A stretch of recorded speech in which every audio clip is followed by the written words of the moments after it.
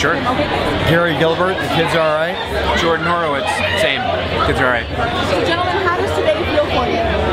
It feels great. It's first of all, this is my favorite award show. I mean, just a beautiful day out on the beach, and we were back here with Garden State in 2004. So it's been, you know, what, 7 years, 6 years, Yeah. 7 years, and it's just a great feeling to be back. And keeping with that, you know, you're saying it takes 10 years to become an overnight success. How far are you in your journey? 10,000 hours. How far are you in your journey? I'm sorry. I didn't To hear. become an overnight success, 10 years it takes. How far are you in that process? Oh, it's hard to say.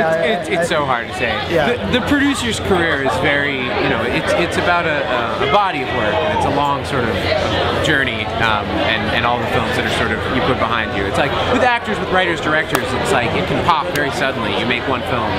With producers, it's Put it this way, we were here last with Garden State, right? It was 7 years ago. So there were 7 years of mediocre films. yeah. Okay. And what do you think separates you from the other producers that have not made it to the Spirit Awards? What do you think you've done right? You know, I don't think you could say it's really the producer. It's really the whole collaboration, primarily the filmmaker. You never know when you're shooting a film how it's going to turn out. We had no idea. It exceeded our expectations in every way, shape, or form. Everything that happened. You can only sort of know what you like and make what you like and go from there. It all starts with the script. I mean, if we love the script, we love the story, we love the filmmaker, and we love the cast, then it has the right ingredients. Yeah, so you go for it. But even then, sometimes it doesn't work. Exactly. And on the other projects here today, if you weren't involved in it, you're all right. What would you like to be involved in? Good question. I really liked. I just see him right there. I loved the doc, The Gift Shop. I thought that was killer.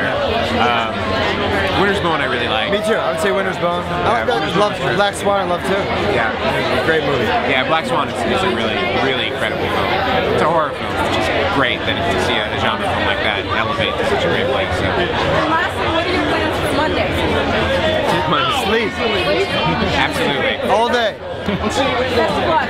Thank you so much. Take care. Thank you.